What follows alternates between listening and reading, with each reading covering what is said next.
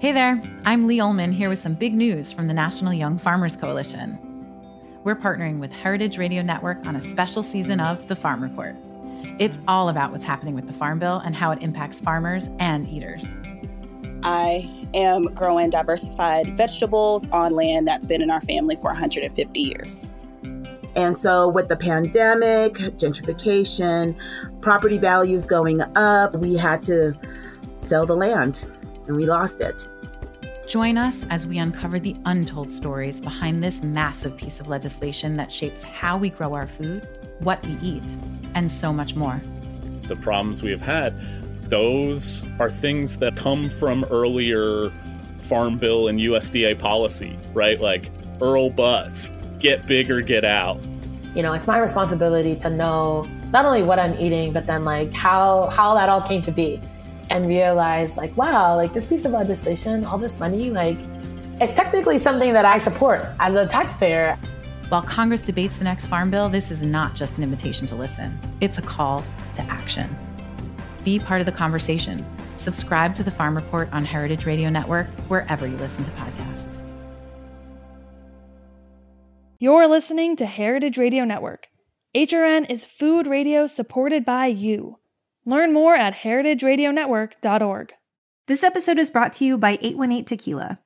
Handcrafted, expert approved, with over 20 international blind tasting awards. 818 Tequila, imported by 818 Spirits, Manhasset, New York, 40% alcohol by volume. Drink responsibly. Hearst Ranch is a proud sponsor of the Heritage Radio Network. Learn more about Hearst Ranch at HearstRanch.com.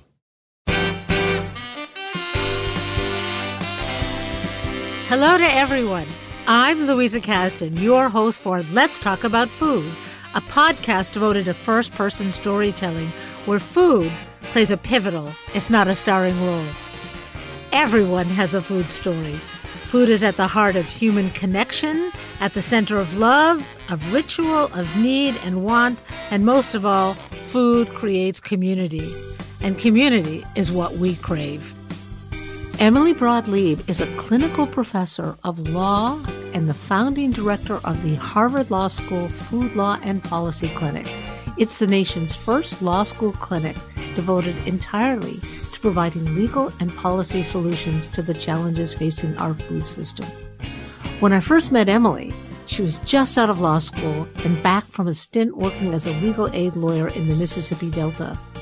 As a young instructor, she was essentially being a friendly sort of mentor to a small group of Harvard Law School students who thought, there's nothing happening here with food law, and they thought that should be rectified.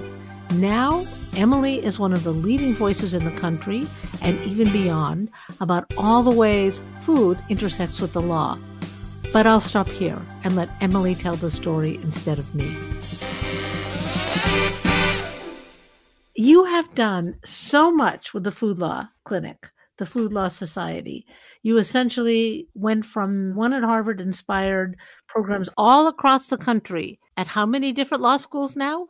There's clinics like mine, I would say, at about 5 or 6 law schools, but we've been tracking the growth in courses in this area, and they've more than doubled between 2013 to 2018, which I think really shows the growing interest in this as a field of law. So tell me how it began. When I was in law school, I studied human rights, and I studied mostly global work. And in fact, there's a part of human rights which relates to food and the right to food and the right to health. But my angle was more on humanitarian law and war crimes and post-conflict. So I was in law school. I thought when I graduate, I'm going to leave and I'm going to be doing this kind of work all over the globe. And for a variety of reasons that were both personal and professional, I instead took a totally different path and went to the Mississippi Delta, which is this sort of rural area in the northwest corner of Mississippi. And I was working as the liaison or coordinator between a bunch of university partners doing research on the region and on-the-ground community-based organizations, looking into research that would be needed or policy change needed that could really help the community to be healthier and have more economic opportunity. And food actually really it touches on a lot of things, but at the intersection of better health and better economic opportunity. So one of the first projects that I did there was working with a group of local farmers and farmers markets that were growing food. They're producing healthy food and they wanted to sell it to their communities. And they were facing all of these legal questions. So it was really interesting. My academic partner, as a sociologist, said, we met with these farmers markets. We wanted to give them training and networking. We tried to give them money. We said, do you need money? And they said, no, we just want someone to tell us what laws we have to follow, what we're allowed to do, what we're not. And that was really eye-opening to me, that law can be a big barrier. It's often very opaque. It's not clear what you're allowed to do or not. So it can be a barrier, but it also can be a facilitator, an encourager, like it can help galvanize better practices. And it was really eye-opening and interesting to me. I'm just trying to set the scene in my little head, because you are this nice little girl from the Northeast. You're freshly minted out of Harvard Law School, and whammo, you are working with farmers in the Mississippi Delta. How did that work out? Yeah. So I will say, first thing that I learned, or I don't even think I learned, but my instinct was I didn't go into any meeting saying that I'm a lawyer, because not necessarily a good way to make new friends. I think lawyers get a bad rap. So luckily, I was affiliated still with Harvard Law School then, but my employment was really through Mississippi State University, which is the land-grant university in Mississippi. They have extension offices in every county, and they do a lot more community work. And so I think things could have gone really differently if I didn't have that as the entry point to have conversations. But I will say that I had learned a lot in law school, and again, with this human rights influence, about really how to support communities, but not come in feeling like you know what's the right answer, like really listening and trying to figure out what can you do that's going to be the most beneficial. And then I also was really influenced by my colleagues that I work with there, many of whom were sociologists, and were doing a lot of community engaged work. So the first thing I did was listen, which is hard because I love to talk, but I did a lot of listening and really thinking about both this area of law that I think was understudied and underexplored, but also just thinking of being a lawyer in a really different way from what I had thought that I would do or what people picture with a lawyer. One of my superpowers, so to speak, is that I'm really able to listen to partners talk about their challenges, really divorced from like law or policy, just hear what the barriers are and then transform those into, okay, here are the ways that really ties into these like legal systems and structures. And here are the things that we might think about working to change that will get to the heart of that problem.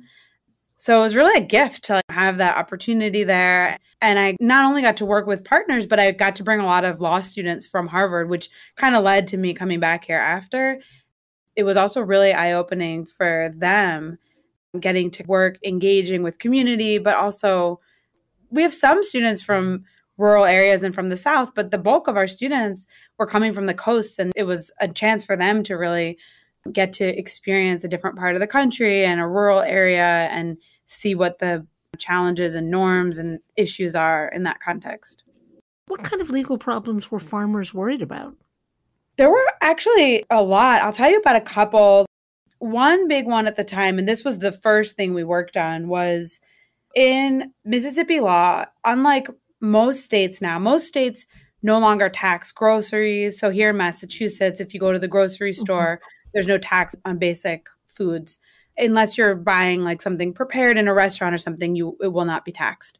Mississippi still has a sales tax that applies to retail and groceries, but there was an exemption in the law for farmers selling farm produce from their farm. The question was, when you bring the farmers together at a farmer's market, is that more like a farm in which it would be tax exempt, or is it more like a grocery store because they're setting it up in one place and your shop, it's a multi-stop shop? And depending on the county of the state, the tax commission was treating them in different ways.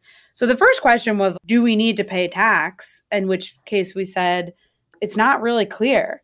So what that really led to was us going to the state legislature and saying, you should really expand the exemption for sales on a farm to also incorporate farmers markets, because farmers markets really bring a lot of the same benefits that you were getting. You wanted to make it tax exempt on farms to encourage farmers and to make it easier for people to buy produce. Farmers markets further all of those goals. But if you don't explicitly say that in the law, then you'll keep having these situations where the tax inspectors are showing up at the farmers market and trying to go collect money from all the farmers. We were successful. It was actually the first time I've ever tried to change the law. The law passed unanimously the first time we raised it. And I was like, this is awesome. I'm so good. This is so Yay, easy. me! Yeah. Nothing has ever been that easy again ever since. I was hooked before I realized what I was getting myself into. So the other thing that was, another early issue that came up that actually I still work on now was that there was a question about if you grow sweet potatoes or tomatoes or okra, you can just sell them without having to go through any inspections or processes. But if you wanted to bake them into a sweet potato pie or canned okra or some sort of tomato sauce, can you do that in a home kitchen, or do you need to go through some sort of licensed facility? That was a really early question, and there was some lack of clarity. And so that was another one where we said to our farmers, right now under Mississippi law, you can't do a lot in your home kitchen. But we were looking around the country and we were seeing all these other states were allowing exemptions so people could sell things in a home kitchen. And again, it's great for economic development. It's great for farmers. A lot of the farmers we work with were really small scale producers. They weren't very professional. They sometimes would have a bumper crop of peaches and they couldn't sell them quickly enough. So being able to can them or make something out of them and sell, that really made it possible for them to do the things they were doing. So that was like another question that really has also shaped a lot of work that I've done since then. And then you did that for a year, 2 years in Mississippi? Did you develop a drawl? No. No, but I had to talk a lot slower. And I realized the first time I gave, a presentation, and at the end, everyone was looking really confused. And I thought, I'm going to need to take a breath in between every word. Just slow it down for them. Yeah. Slow it down. Yeah. It is a misconception, I think, among Northerners that people who speak slower aren't as smart. And that is so wrong. They just take the time to think while we're so busy running our mouths. Totally true. It's actually great. If you slow down, you're more deliberate. Some of the most poignant and thoughtful things that I've heard or learned ever came from partners that I work with in Mississippi that were just so thoughtful about the work that they were doing. And then you found your way back to Boston. How'd that happen? At the end of my time there, food was a big part of what I was doing, but I was working on a lot of other topics. Food found its way to me. I really realized at the end, I had some of these policy successes in Mississippi. Then I started hearing from different food policy councils and food groups in Arkansas and Alabama and Tennessee that said, can you help us too? So I kind of had this portfolio that emerged really organically. Every question was really different, really interesting. There was an issue in Memphis where they had an old school set of food safety laws that predated our federal food safety laws, but they'd never really been updated. They'd never been repealed. And in many cases, it was just unclear what law applies. Is it this outdated law or is it more updated federal law? And where there was a gap, which one should be applying? That was one. There was an issue that came up from a group in Arkansas that wanted to think about labeling at farmers markets to be clear which foods were really grown by the vendor versus which were resold food that was coming from retail or something like that. And I realized law students were really interested in this, which was really amazing. So at the time, the dean of the law school, Martha Minow, who's now been since then a great mentor and supporter and collaborator, said, why don't you come back here? And the students seem to really like working on the things you're doing. We're not really clear where it will go, but I took her up on that and came back as a fellow, so kind of a baby professor, so to speak. There were many more steps to be able to actually be a faculty member, but I came as a fellow and a couple of things happened. The first was that I brought these new projects along and students were signing up to work on them. I was initially, for the first year, I was a fellow in our health policy clinic, but I was building this really big portfolio of food policy. And then the other thing that happened was there was a student group forming at the same time here of students that created the first U.S. Student Food Law Society. And I know the founder, Nate Rosenberg, who's still a dear friend and collaborator as well with our clinic. I met Nate. He and one of the other members of the Food Law Society accosted me in a CVS. Somehow they knew who I was. They said, "You need to know." Did they follow you to the CVS? Because now I'm worried. I was there and they were there, and it was all 2 blocks from the law school and 2 blocks from my house. And there it was. They were great. They were great. So they reached out and said, we want to start this student organization, and we've gone to all the faculty, and no one will, to start a formal student group, you need a faculty supervisor.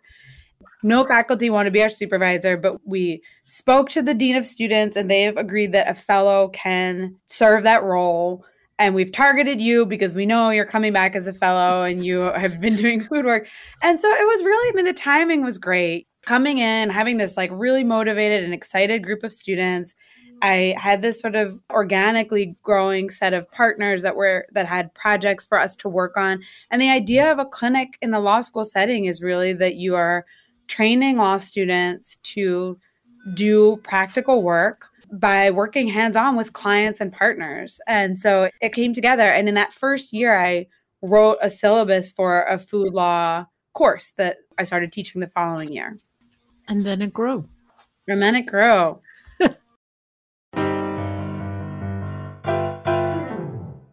And we'll be back with Emily Broad Leib in a moment and hear how the scope of food law began to grow and grow. This episode is brought to you by 818 Tequila. 818 creates their tequila using traditional methods at a family-owned and operated distillery in Jalisco, Mexico.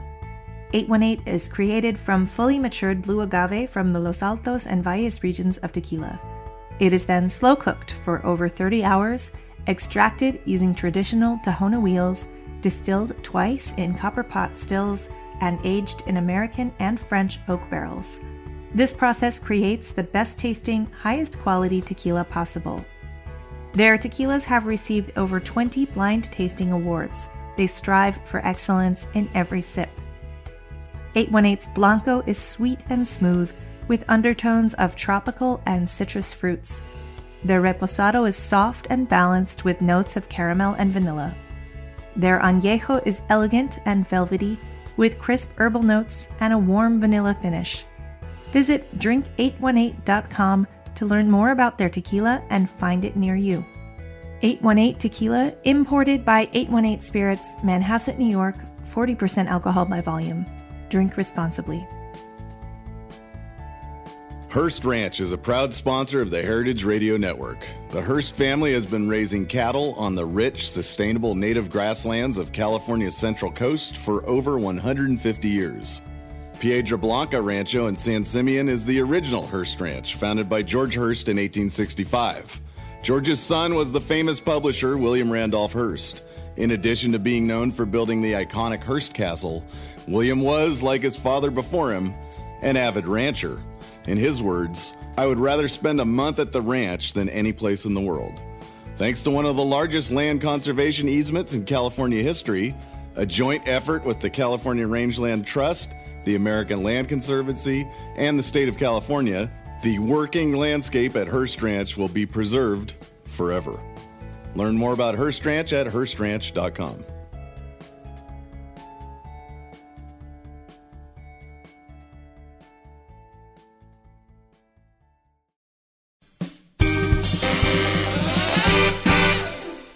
And we are back with Emily. And once you started to roll, everything from food labeling to food safety issues to school food to let's talk about the things you've accomplished in the different areas of food law as whole and food law through Emily at Harvard has accomplished. First, I needed to really educate my colleagues on the faculty here about what I was doing and about this field. It's exciting when you're doing something that's new, but if there's not really a field around you, then there's not a lot of people to collaborate with, and it's hard to show the value to your colleagues. So some of my work has really been documenting and supporting work with colleagues in this space. One of the things I did was an article looking at how many law schools have courses in food law and how many have clinics like mine that are solely focused on food law and policy.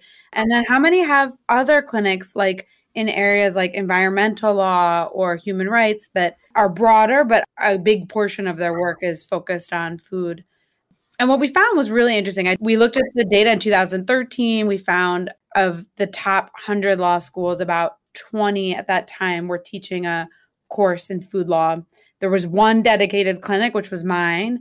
And then I think there were about, I don't know, maybe 30 other clinics in other fields that food was a big piece of what they did. In 2018, we redid this survey of 10 indicators amongst 100 law schools. And by that time, it was 34 schools were teaching a dedicated food law and policy course. There were 5 clinics that were dedicated to food law and policy, and then over 100, I think, clinics that were doing something in this space. So I think that shows that the field is really growing. And it's interesting because outside of law, there's a lot of food in academia. There's sort of food studies, or food plays a role in public health schools or in sociology.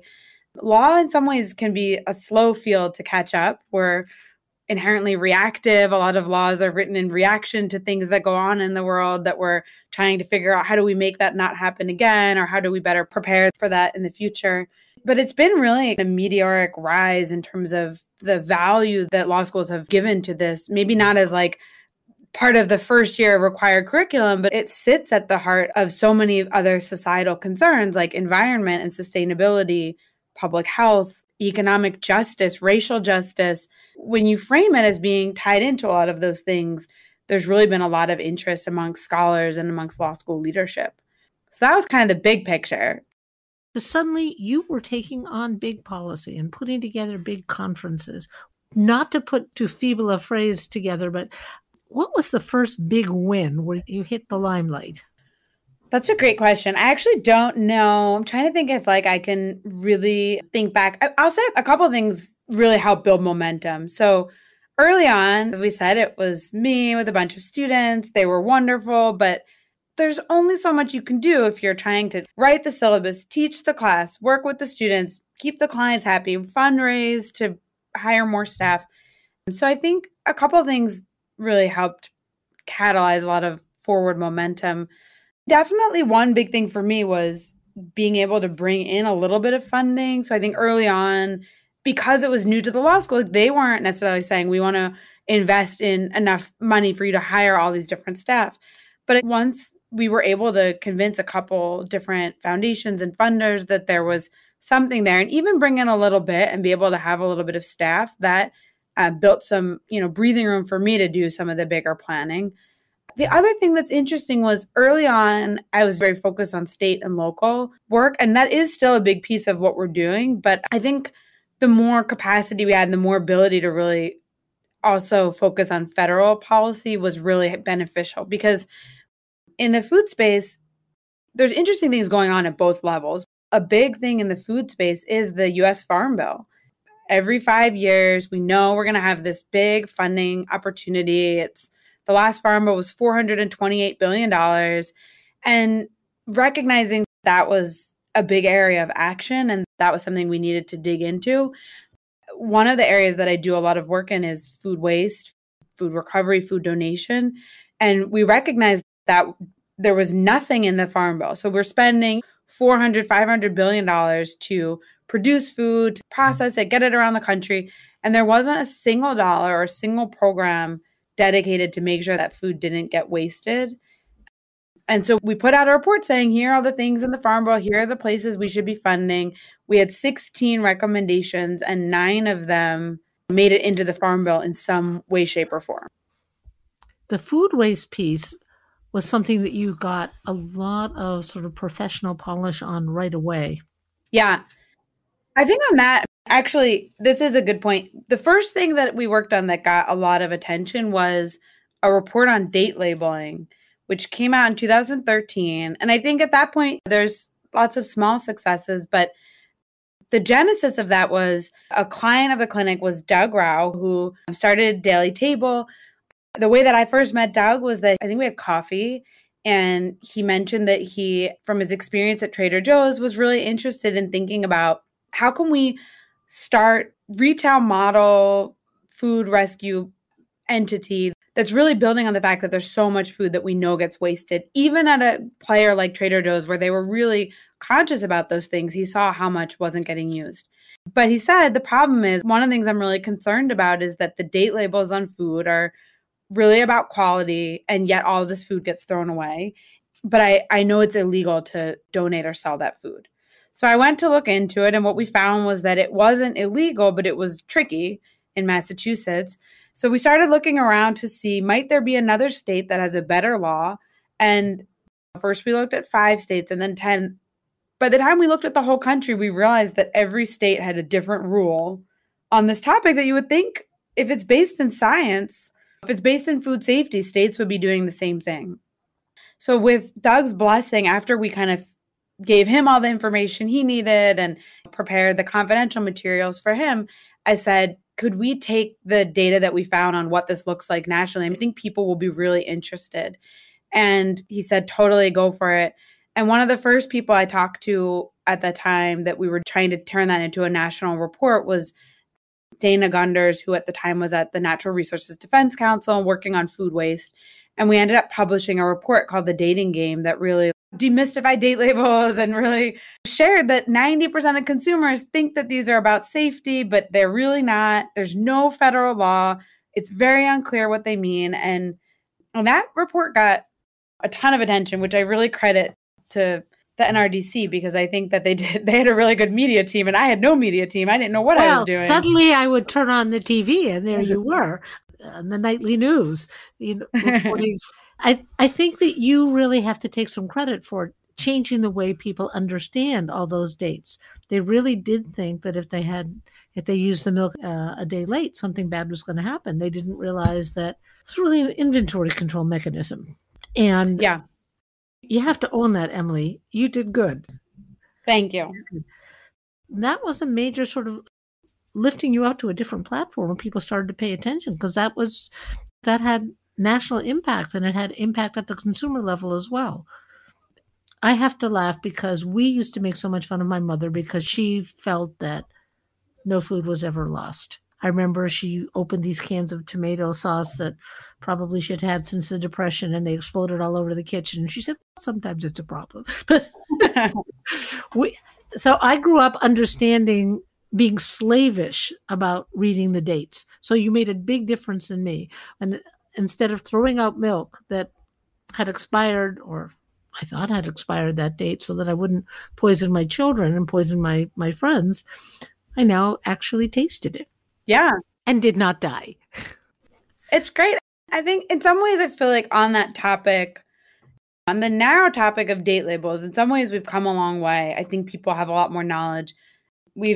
Actual policy change on it has still eluded us. So it gets me heated about that, because it seems like a really simple thing to fix. That what we've proposed and what most of our peer countries do is having a standard label for quality, that everyone knows when you see that means that this food can be eaten as long as it tastes good, and then having a standard label for safety-based risk, where on those foods you need to be more cautious. So we've had lots of successes along the way, but it also opened to me this whole space around food waste. And I think in some ways it's a microcosm of the bigger issue, which is when we're really focused on other things in food safety, which of course is important, but we can draw a halo around safety where we don't allow anything to happen. It's always when in doubt, throw it out.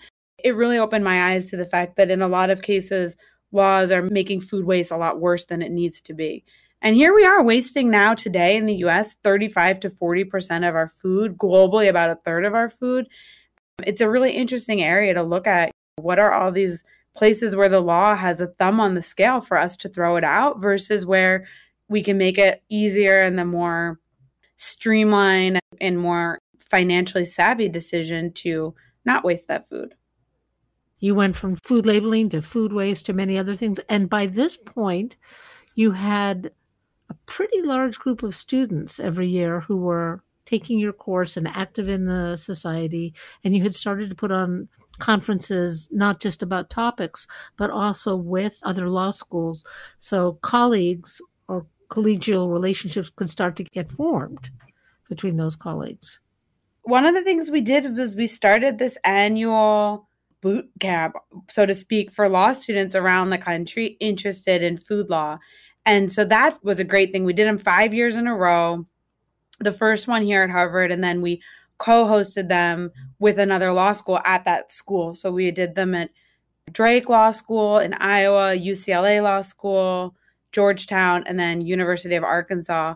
And the idea was really to bring together colleagues that taught little mini guest lectures on different topics in food. We had between 75 and 100 law students from around the country that would apply to come to this and get to kind of network. And then they've now built also a national food law student network that they support each other, they hold events, they share job postings, and they also support schools forming new food law societies.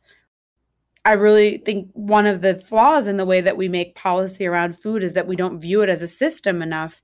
And so I also think a lot about how are all of the different priorities and stakeholders and legal structures supporting or enhancing the well-being of each other rather than just being really laser focused. We regulate for food safety. How are we also thinking about public health and sustainability and those kinds of things at the same time? I'm going to ask you to just give me a granular example of that, but it underscores what I always think, that food is the thing that has the most rays coming out of it, connecting to, in human existence, to other things. So it isn't just ever about food. It's about food and everything else, and food and this and food and that, since everybody eats. Yeah. The issues going on right now with baby formula, I think, are a good example also of how complicated this web is that relates to our food. In that case, there's this legal structure around safety that arguably didn't react quickly enough. At the time, there were whistleblowers, there were complaints, there were issues with the lab making the infant formula. Then when there was a blowback to that, the response was in shutting down production from that lab. But then the fallout was now there's not enough infant formula. So it raises these questions about the functioning of the FDA and our food safety apparatus. It raises issues of consolidation, that if you don't have enough production going on in enough locations or enough different businesses, then the system becomes really quite vulnerable. It's also raised this interesting set of issues around the WIC program, which is a totally other area where one of the things that the WIC program supports is families buying formula for infants when needed. And if a lot of the programs are set up that the listed formula are all, again, coming from the same lab and the same company, you suddenly have all of these other challenges. Without getting so in the weeds of it, I think it's a great example of how there's all of these, there's sort of food's like a crucible for all of these other issues that relate to safety and health and opportunity. And I think it's incredibly interesting. And I think it's easy sometimes to get so hamstrung by the fact that it's a complicated web. But I think also if you just think about the issue you're trying to fix, find the solution to that, but then try to think about how is it not making any of these other parts of the web worse. So I actually, in the first day of class, I often draw on the board for students this Venn diagram of how I think about the food system, which is there's one circle of the Venn diagram, which is food safety. Safety is really important. If anything, I think sometimes we can overemphasize safety, and I've written about that. Another interlocking circle of it is public health, which obviously has overlap with safety, but also often I think our apparatus on safety doesn't do as good a job on long-term health, diet-related disease, those kinds of things. Another would be environment and sustainability. And then the fourth circle that they all touch each other and they all intersect in the middle would, to me, be sort of justice, which my students always laugh about because it's so amorphous, but it really is thinking about who's benefiting from these policies and these structures, who's burdened. Is it, as we often see in the food system, there's racial and ethnic divide in terms of who are the beneficiaries of the food system and who is burdened by it, both as consumers, as neighbors to agriculture that is harming their health and their property interests. And I think where we find the best solutions is when those things are in balance. But of course, we're not really regulating in a way to do that. And I think that's where we can come in and think a lot about the projects that we're doing, trying to even if we're focused in one of those circles, keep the others in mind and find better policies and better solutions that really try to balance those issues. So you've done a bunch of work in marketing of food as well. I think it's hard on the marketing side because in the US, we have this First Amendment protections, which are beautiful in a lot of ways, but also over time have created more and more protection for companies that in ways that I think are really tricky in the food system. It should be a core value that when you are purchasing food, that the labeling, the marketing is accurate, that you're getting what you think you're getting, that it's clear. If it says it has health benefits, that those are real and not made up. And I think actually in the time even that I've been working in this field, the decisions of courts have pushed us more and more in a direction that makes it really difficult for government to regulate in those ways. So that's something that is constantly on my mind as a big challenge in the legal space that I talk about a lot with students. There's some opportunities, but I think for the most part, that's been a place where I feel like a little bit worried about where we're headed. Talk about where we're headed and talk about what you think the next big topics are. We're paying attention to a world hunger problem that we say is barreling down the pike, especially exacerbated by the conflict in Ukraine. Conflict. I can't believe I even used that word. What are the next hot topics that we should be thinking about or that you are thinking about? That's a great question. One thing that has been a big part of our work in the past few years is actually taking the work we're doing on food waste and food donation and food recovery globally. So we have a big project right now. It's probably one of the biggest things I'm working on, that we partner with a group called the Global Food Banking Network. And then through them, we partner with food banks or food bank networks now in 23 countries. And for each country, we're analyzing their laws as they relate to food donation, explaining what the laws say, what you must do, and then writing recommendations. And we're documenting what are the best practices across countries and putting out different trainings and issue briefs. And I think some of this has gotten more attention in light of some of the food crisis coming out of the situation in Russia and Ukraine. But just that if we have supply chain challenges and we know that 30% of food is being wasted, one place to tighten up is really thinking about why is that food being wasted? What can we do better? What are the ways to make those efficiencies in that food? And again, the large majority of the food that's wasted is perfectly edible. It's just there's a supply chain problem. In some parts of the world, there's problems with cooling and kind of post-harvest transportation that causes a lot of that. And here in the US, it's a lot of things that are consumer driven, like we want grocery stores to always have an abundance of food at all times of day and night. But in order to stock in that way, stores have to overstock in ways that cause a lot of waste. So that's been a big piece. And I think we're seeing a huge growth and kind of interest along that path, and more countries passing different policies that are either creating some sort of framework to restrict food being wasted or require donations. One of the countries we're working right now in is Ecuador, which just passed a law requiring donations of edible food. It's really interesting to see. The other big thing on the horizon, the next Farm Bill. So we talked briefly about the Farm Bill.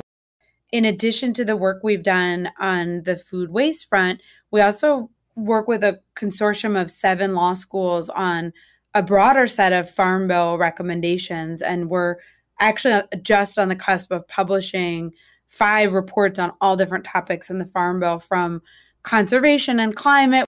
There's a lot of energy and momentum looking at the intersection of ag and conservation and climate.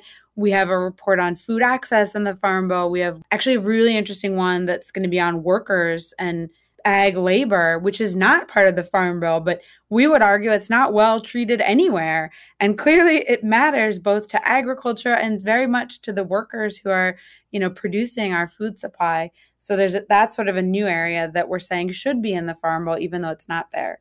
So the next Farm Bill is slated to be next year, 2023. I think we'll see what happens with the next elections, but I think there's a lot of energy in that direction. And on that path too, there's a lot of discussion about both thinking of agriculture as an opportunity to mitigate climate change, whether through better practices that store carbon, but also in terms of adaptation.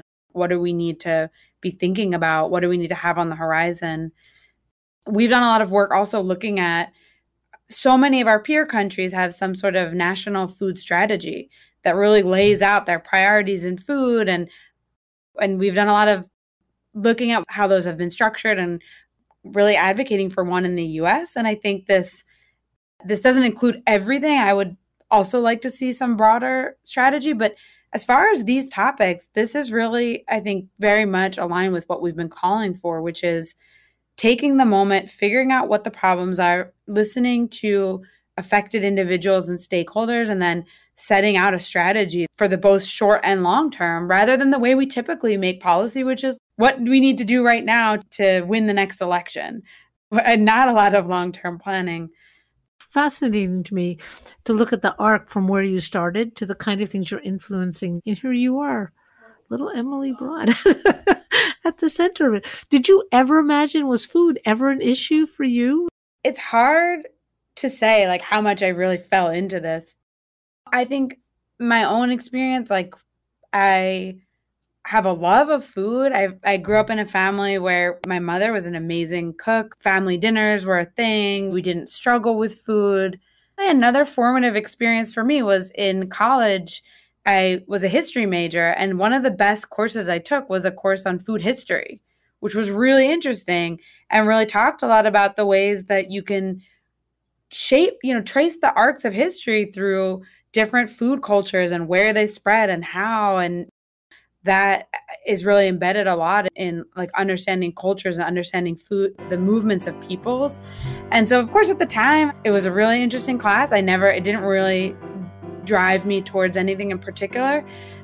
I think for me, it's been really that this was a way to work on the things that brought me to law school, which was very much an interest in human rights and civil rights and how law can be a tool to help the most marginalized communities. And it's just a really concrete way to do that. And I think the longer I've been in the field and the more connected I am with like the farmers we work with or community groups or schools that we've supported, it feels like a really rewarding place to be. So I can't imagine doing anything else, but I have to say I really got lucky and fell into this amazing academic and career path. I just think I'm entertained because I've been, as we've spoken, I've been watching you since the beginning where you were, I'm an advisor to this group and I don't know where it's going to go. To now, here you are working on policy issues around the world. It is really a joy to see all this happen. Thank you, Emily, so much. When it comes down to it, there's so much that's important to happen around food, and you've been a huge mover. Thank you. Give yourself credit for that. Thank you so much. This is great. We'll talk soon.